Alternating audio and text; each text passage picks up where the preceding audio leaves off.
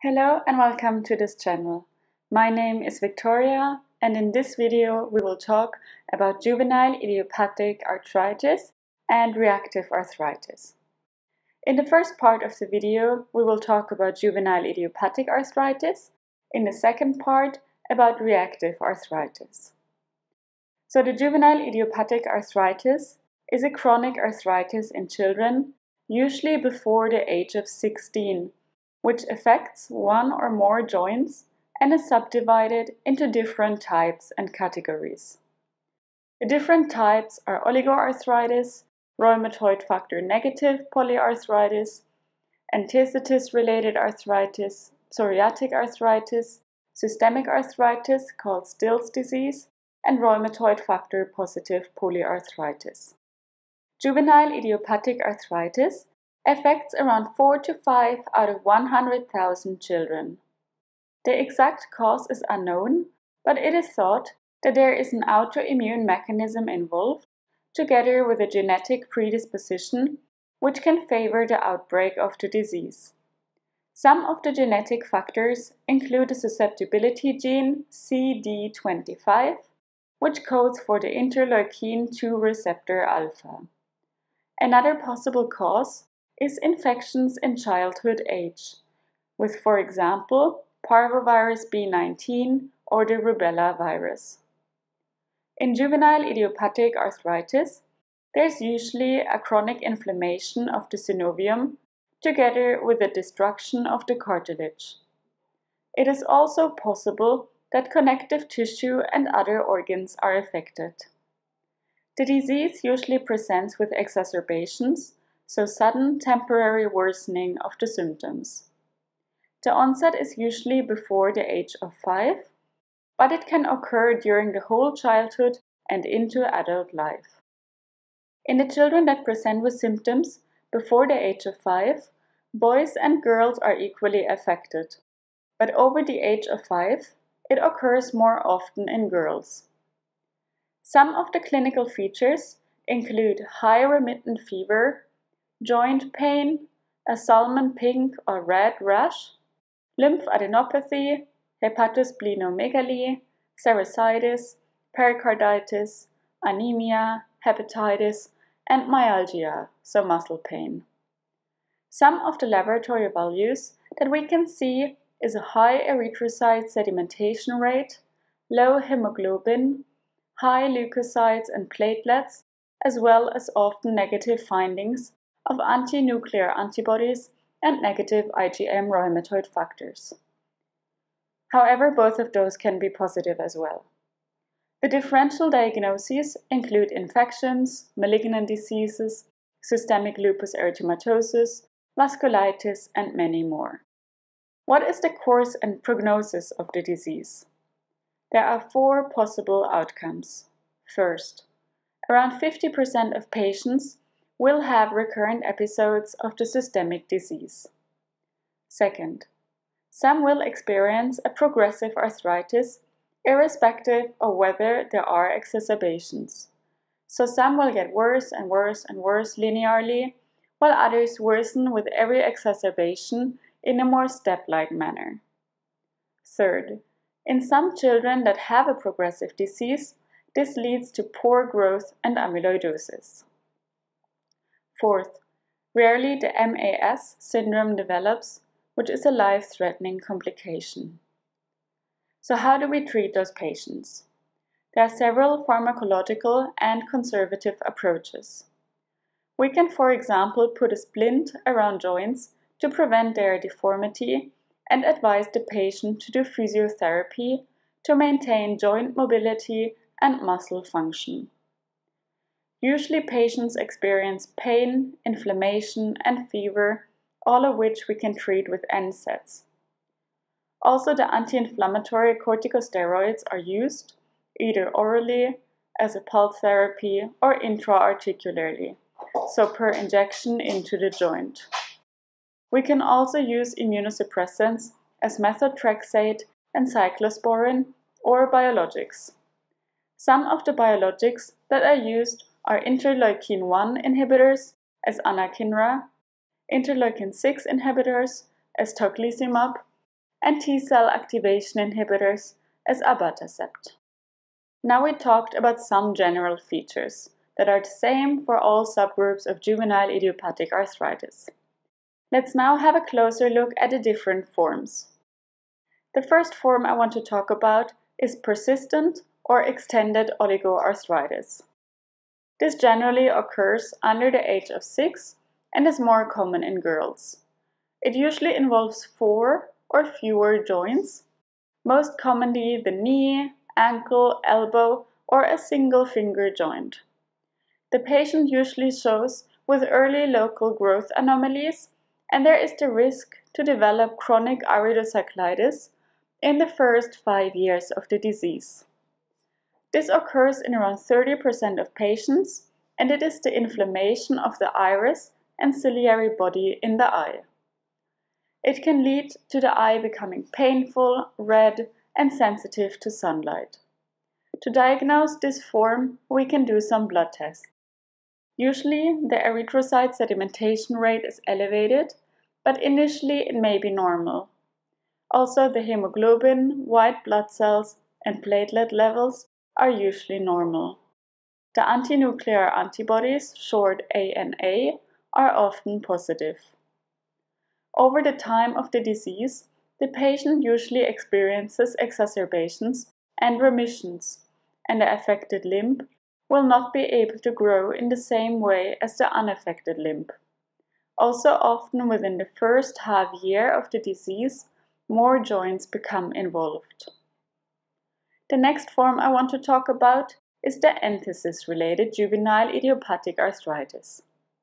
This is usually the concomitant occurrence of arthritis together with enthesitis, or arthritis or enthesitis together with at least 2 of the following, which are uveitis, HLA-B27 positivity, or sacroiliitis.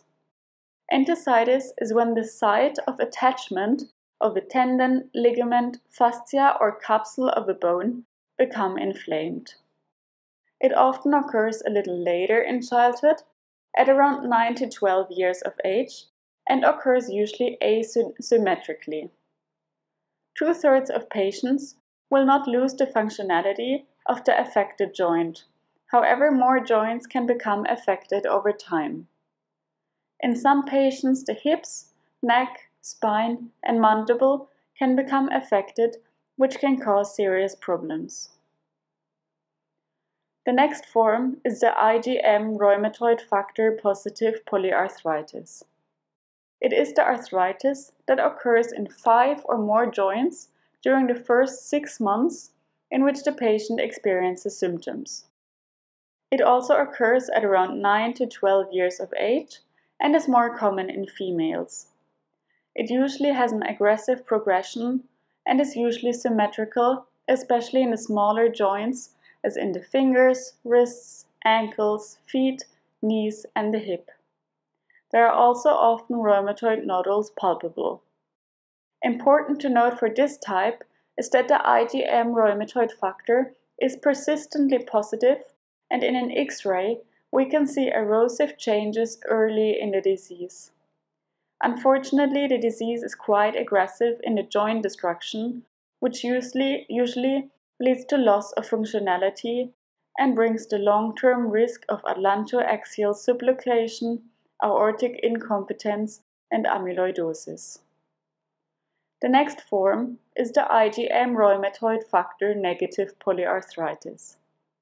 It occurs at any pediatric age, but usually before the first birthday, and occurs more commonly in girls.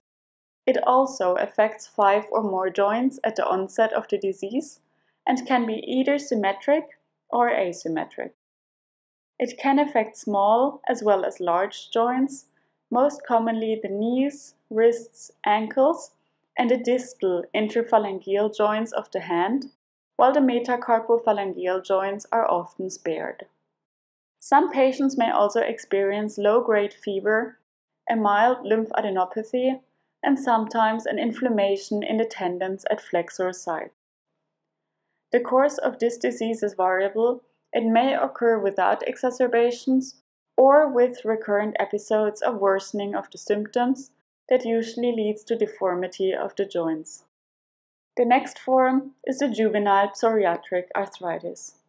It is an arthritis that occurs together with psoriasis, or arthritis that occurs with two of the following factors, that are dactylitis, nail pitting, or when a first-degree relative has psoriasis. It occurs usually asymmetrically, mainly in the small and intermediate-sized joints. In around half of the cases, one of the knees is affected, in around 40% the fingers are affected, and in around 25% the toes are affected. Before we start to talk about reactive arthritis, I would like to talk about some imaging techniques that we can use to diagnose a patient. In an MRI, we can see signs even before they become apparent in an X-ray. We can sometimes see joint effusions and tenosynovitis, bone marrow edema, erosions, and a thickened synovia. For the MRI, it is important to use contrast media. In an X-ray, we can check for some early signs of the disease. Those include periostitis, which is initially seen in young children, and the difference in growth of the epiphysis compared to the contralateral side.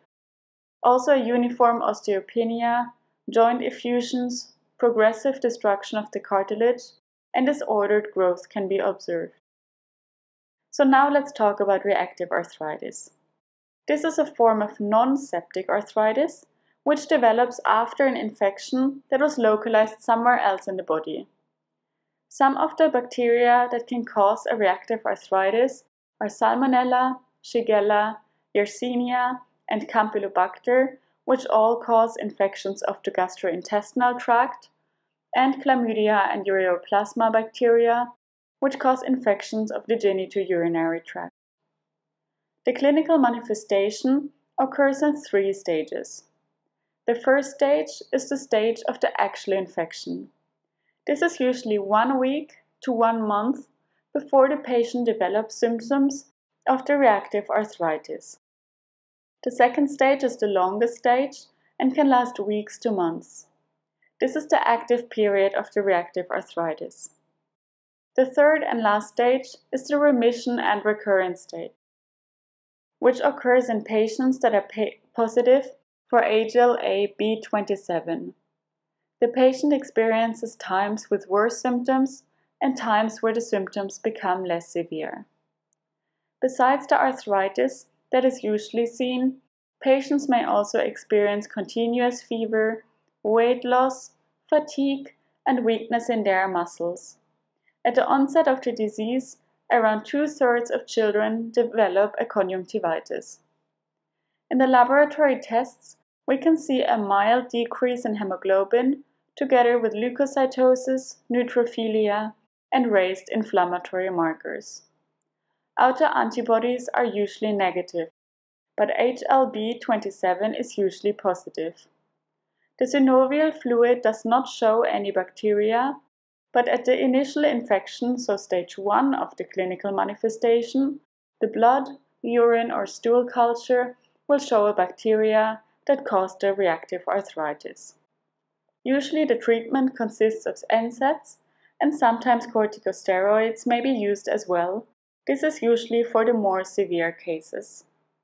After stage 1, when the arthritis developed, there is no evidence that antibiotics would help, as the inflammation of the joint is not showing any bacteria. That's it for this video. I hope it was helpful, and if you like our channel, please comment, like, and subscribe. Thank you very much.